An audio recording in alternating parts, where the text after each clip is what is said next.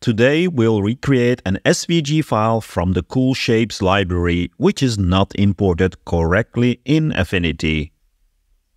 Recently I stumbled upon this nice website with shapes you can use on any design or dev project. It is called Coolshapes and they have a nice list of basic and interesting shapes.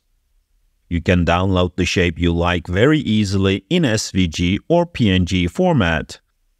Let me download this shape as an SVG file to my downloads folder. I'll switch to Affinity Designer and import the downloaded SVG file. To do that, I'll open up Explorer and go to my downloads folder. I can now drag and drop it into Affinity Designer. Well, that looks awkward, nothing like the shape we were expecting. I'll switch back to the browser and download the PNG version.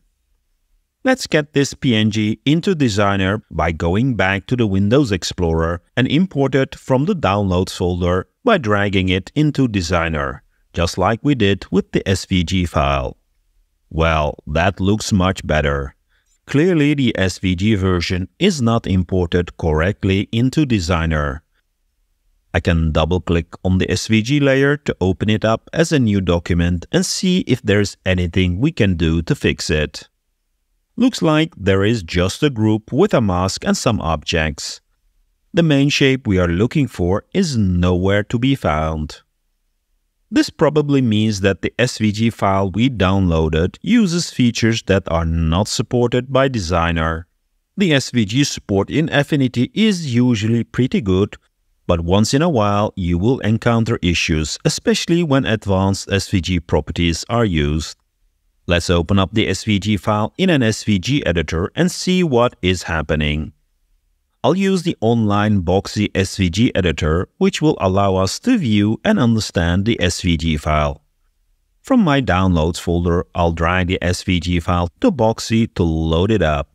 As we can see, the SVG file shows up correctly.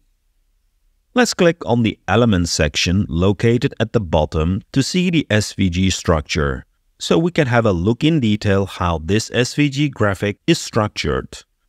The SVG structure is very close to HTML and is quite readable. If you have some experience with HTML, it definitely would make sense to you. When we look closely, we can see that the actual shape is applied as a mask to the group, containing two ellipses and a rectangle path. I'll drag this path out from the mask so we can see the shape more clearly. Well, it is filled with white, so we can't really see it. Let's change the fill color to black, and there is our shape we're looking for. While the shape is selected, I'll right-click on it and choose Copy. I think you can also use the shortcut key Ctrl or Command C. This will copy the shape to the clipboard, and when we switch to Designer, I can paste it into the document, which is pretty awesome. Excellent, we got the shape now in Affinity. What we are now missing is the nice gradient of the shape. Let's go back to Boxy and see how this is achieved in the SVG file. As we already noticed, the actual shape is masking these elements. Let's move them out of the group so we can see more clearly what they are. So there is a white box. On top of it, a yellow box with a lower opacity, and then a group with two circles and a box. There is, however, a filter applied to this group. Let's check what this filter does. In short, it just applies a Gaussian blur to the group. Let me quickly remove this blur. Now we can see the objects without the blur.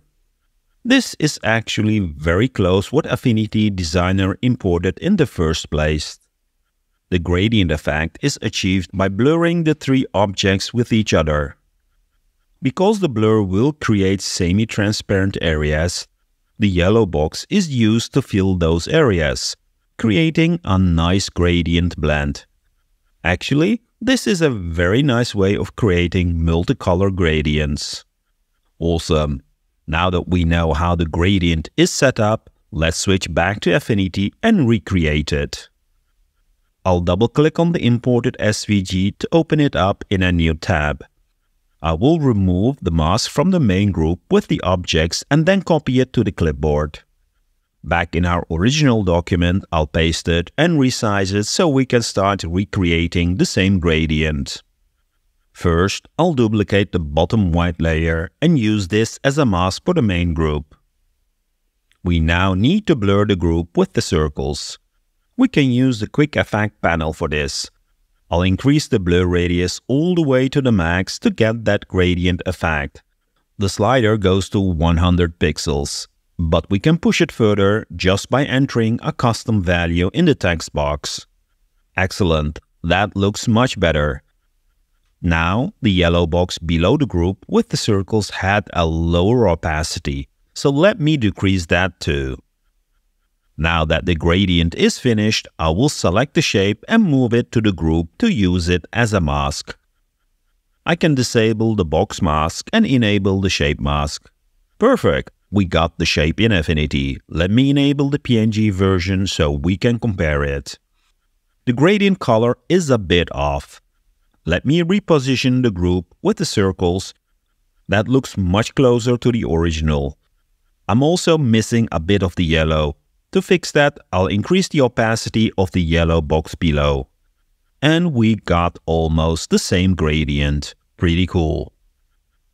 By the way, if we go back to the Coolshapes site, they also offer a noised version of the shape.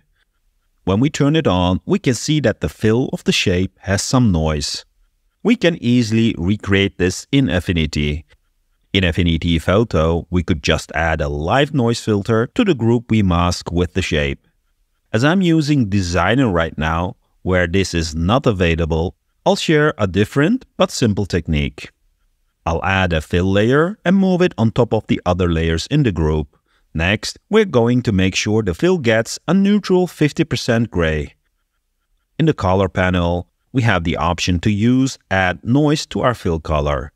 If you can't see the noise here, just press on the circle with the color. This will toggle between opacity and noise.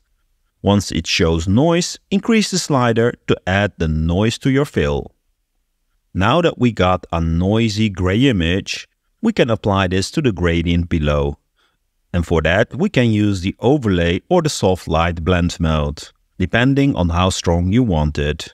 This works because in overlay or the soft light blend mode, neutral gray has no effect, so only the noisy parts are blended. Pretty awesome. By the way, to save you some time, I already converted all the cool shapes for you. You can find a link provided in the description or use the QR code shown right now. Thanks again for tuning in, and I hope you learned something new today. Don't forget to hit the like and subscribe buttons. Until the next video.